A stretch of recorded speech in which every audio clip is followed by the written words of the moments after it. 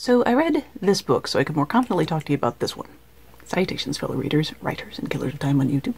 My name is Martha Jones, and I would like to use the androgynous sounds of my voice to share with you a few words about The Phantom of the Opera by Gaston Leroux. Actually, Claude Rains was my first, and he will always be the Phantom as far as I'm concerned. But there have been a lot of imitators over the years. Some incredible, others somewhat less than incredible. Like Twilight some years later, Phantom of the Opera was a dark melodrama that was never necessarily meant to be high art. It was released in serial format by a newspaper called La Matin, or The Morning, and was kind of like the 1910 equivalent of a soap opera. The book, like its many adaptations, is seriously cool in some parts and seriously dumb in others. The author leads the reader to believe that Christine's last name is Daye, but it might as well be MacGuffin for as important as she is to the story, compared to the Phantom, Raoul, Madame Giry, or even the opera company managers. The Phantom of the book, also known as Eric, bears far more resemblance to the delusional skull monster from the Lon Chaney classic than he does to the subsequent versions, in which he is outrageously sympathetic, if not leading man material. When the Phantom of the book abducts Christine, he drags her underground, throws her on the back of a horse, ferries her across an underground lake to his windowless bunker, then says, "Don't be afraid, Christine, you're in no danger." Could we maybe have led with that, Mr. Phantom? Eric then proceeds to be truly awful to Christine and everyone else in his sphere of influence, except Madame Giry for some reason. It takes up to page 259 into a 337-page story, until we get the first hint that there is a human being deserving of pity underneath all the monstrousness. My duty is my will, and my will to let her leave. And she'll come back because she loves me. It will end in a wedding at the Madeleine Church. Will you believe me when I tell you that my wedding mass is already written? Oh, as someone who has personally written wedding marches for weddings that will never be, I felt that. Nicely played. You got me with that, Mr. Phantom. This is by no means the only time that Leroux uses musical allusions for the purpose of reinforcing themes. And it's kind of one of my favorite things he does. For instance, Don Juan Triumphant, an in-universe opera composed by the Phantom, is never finished in the book, despite the Phantom's feverish efforts to complete it. He alone seems to see Don Juan as a tragic figure of tremendous passion who will never be satisfied, at least not in this life, a plight with which the Phantom identifies incredibly well, and a theme that I feel gets seriously undercut in versions like the one penned by Andrew Lloyd Webber. Here we see the finished Don Juan used by the Phantom in a dominance maneuver over Christine and the entire opera. Sorry about your little dick, friend. Lon Chaney's Phantom sleeps in a coffin, as does Gaston Leroux's, but Leroux also decorates the walls of the Phantom's bedchamber with sheet music containing the Dies Irae, an ancient Christ-centered dirge that to this day is used as musical shorthand for the nearness of death. And I honestly don't know if the inclusion of the Dies Irae by Gaston Leroux was supposed to be a joke. I certainly took it as one. This is the 1910 equivalent of the emo boy turning his bedroom into a shrine to Nickelback or Puddle of Mud. As the opera pertains to Christine, she is more often than not singing selections from The Damnation of Faust, a story in which an innocent girl gets seduced by a questionable character and ends up suffering horribly for it, which makes this portion of the Lloyd Webber stage show / movie really weird in context. Like, I unabashedly love the song, think of me, but in universe it's supposed to be a song from Faust, as evidenced by the dreamscape on which Christine stands, flanked by angels, downstage right. And it can't be a metaphor, as though these are not the literal words but merely something that Christine is feeling, because Carlotta was totally going to sing this a minute ago. See, Dr. Faust's actions directly led to the ruination of this girl's life, so much so that she dies on account of it. Based on what little we know of Marguerite, when she is dead, if she sings to Faust, the words of her song should be less, "Think of me," more like, "I'm okay, my soul is beyond this," or, "Kiss my ass, you self-centered bastard." This is one of the many instances where, in my opinion, Andrew Lloyd Webber misunderstood the implications of the Phantom story in much the same way that Stephenie Meyer misunderstood the implications of A Vampire Tale. These are not romantic figures. These are predators, strategically isolating vulnerable girls with non-existent self-esteem. Like, Bella's separation from her mom in her old life is more or less voluntary, but she's still thousands of miles away from her old life and friends and at a loss to relate to her emotionally distant dad at the start of Twilight. Christine's mom died when she was quite small, her musically gifted dad had become her world, and having now lost him, she is utterly alone in the world. Not sure where else to go, and because music is pretty much all she knows, she goes to the opera and kind of sleepworks while understandably in a depressive funk.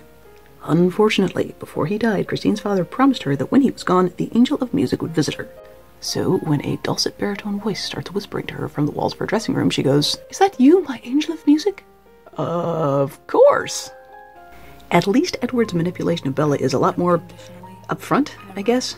Like, he's all about telling her how to eat and when to eat and when she is and is not fit to drive, which is gross and awful and I hate it. But at least Bella knows it's happening and is kind of half-heartedly able to challenge Edward's authority over her life.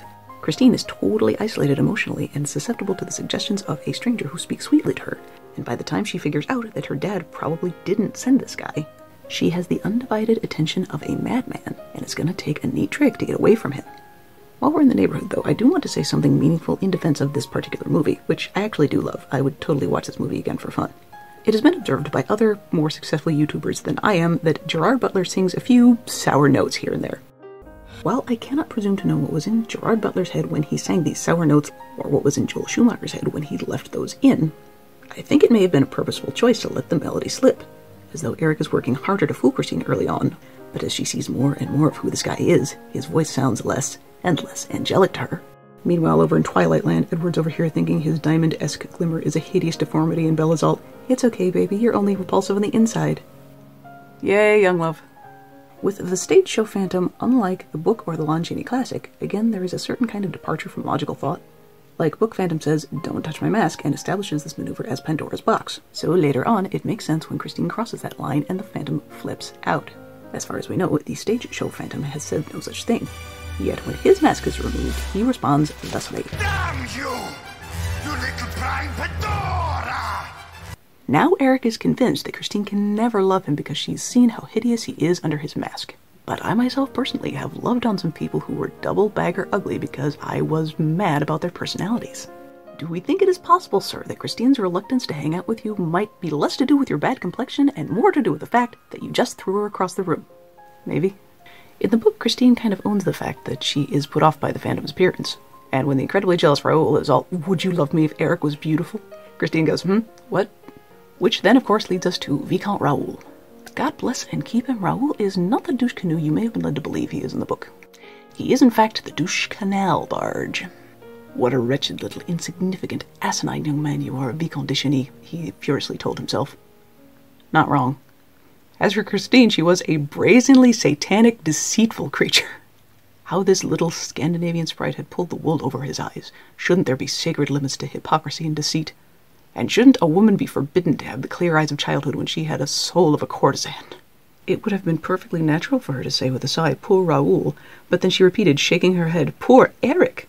What did Eric have to do with her sighs, and why was she feeling sorry for Eric when Raoul was so miserable? Yes, Raoul, your lady love who has not yet begun to properly grieve the death of her father has been abducted from her workplace by a weirdo with a yellow skull where his face should be, but oh, how you have suffered! Oh, the suffering of you! So Raoul cannot help but be more lovable than his in-book incarnations. To surpass the sheer self-centered ass-hattery of book Raoul would be something of an Olympic achievement.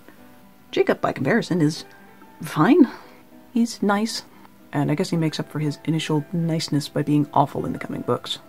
On the other hand, if we're going for a 1-to-1 ratio with Edward, Bella, and Jacob being Eric, Christine, and Raoul, respectively, following that logic to its extreme, Alice and her mother in all their forms beat the daylights out of Meg Giry and her mother. The Girys in the novel are not especially tight with Eric, but they have a bit of a rapport with him because they keep Box 5 tidy for him and he tips them well, and they share a collective disregard for the opera management. In the Lloyd Webber version, Madame Giry rescues the Phantom from a circus and brings him to the opera as a wee phantomlet. Christine in the book is pretty young when she comes to the opera, but she is a woman grown, as opposed to the Lloyd Webber version where she is a literal child, on whom Eric immediately starts to predate. While Love Never Dies might be the worst thing to hit Broadway since menopause, the idea that there might somewhere be a parallel universe in which Eric and Meg have a history is not the weirdest logic leap that Andrew Lloyd Webber and company could have made. Given how proprietary Madame Giry is over Meg and Christine, I get the impression that a conversation was had at some point between the Madame and the Phantom along the lines of, "Hey, your daughter's growing up real cute. Can I make her Mrs. Opera Ghost? Can I, huh?" Or you could focus your gross tendencies on the girl with the tragic smile and no living relatives. Ooh, good point. And I was not expecting to hate this version of Madame Giry so hard, but look at how protective she acts toward Christine in this scene. Blonde angel. My daughter, Meg Giry. And that exceptional beauty. Christine Daillet. An orphan, you say? I think of her as a daughter also. Compared to how she all but pimps her out in this one. He is pleased with you. And then there's Miranda Richardson, who I could have sworn I liked in other movies. But here, she is the only one dipping into an accent except for Carlotta, who is likely an expensive Italian import, and it makes sense for her to be a character who is an over-the-top outsider. But if you think as an actor that a good ear for accents makes you a better storyteller than the next guy or gal, you are mistaken, and probably a severe distraction to the story being told. Madame Giry wouldn't be speaking in a French accent, she would be speaking French, and so would everyone else. But everyone else is trusting that if they told the story well enough, the audience will go with them on this journey to the Phantom's world. That's it. That's Acting 101 and 122. You're welcome, Ms. Richardson. Despite its many issues, Twilight outclasses fandom in one very important aspect, and that is that Bella matters? Gad only knows why she matters for as unlikable and inane as she is, but as a reader of Twilight, you can't get away from Bella's point of view, whereas in Phantom, LaRue volleys poor Christine between awful men who are trying to dominate her for endless chapters while never giving us access to her thoughts on the matter. Like, it's honestly disturbing how these two guys swear they love her, and never seem to see her as more than an object for their personal dominion. And weirdly, I think that's something that kind of works in Phantom of the Opera's favor, because unlike in Twilight or Andrew Lloyd Webber's Phantom, the love triangle is not a source for frivolous fun or cheap drama. Christine is coveted by two bad men and in agony the whole time she's interacting with these clowns. Like, it's unpleasant to see it unfold, but it's a take on the love triangle that I don't see every day, and one that I find refreshingly honest. Because love triangles aren't frivolous fun, they are agony. The end of the assorted Phantoms of the Opera, like the assorted ends of Twilight, are known to be divisive among fans. Lon Chaney's ending is disappointing less because the Phantom dies at the hands of an angry mob, but because he dies having not learned anything. The book ends a lot like the Lloyd Webber musical, up until about here, where the Phantom rethinks what love is, decides that he was out of line, and lets his captives go. I even really like that she kisses him twice. Like, no really, the first time was not a mistake. But then there's this. A stupid, childish tantrum, undoing any lovely growth that we had seen in this character up to this point. So, whithersoever you find yourself buffeted and blown by ill winds, be they toward Twilight, Old Guard Phantom, Phantomology Joel Schumacher, or even Love Never Dies, once again King Solomon was wrong, and there is no such thing as an ill wind that blows no good. Hard as some of them try. As always, thank you for giving these videos a shot. I post whenever I can. Meantime, take it easy. Bless you. Bye. Like my channel, buy my crap, doo-dah, doo-dah. There's no time to take a nap, oh the doo-dah day. Hey! In case it wasn't plain, the butler did it.